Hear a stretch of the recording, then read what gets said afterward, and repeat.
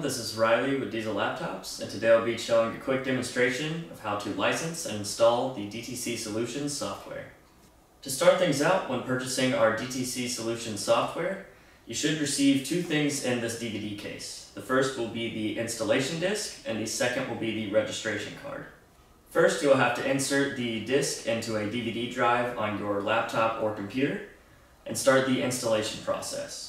As you can see on screen, I'm flicking through all of the options on screen to continue the installation. Once the installation completes, you should see the DTC Solutions icon on your desktop. From there, you can open up the software and you should be met with this screen. You'll notice that the software asks for an activation code. What you'll need to do is follow the instructions on the registration card as you can see on screen now.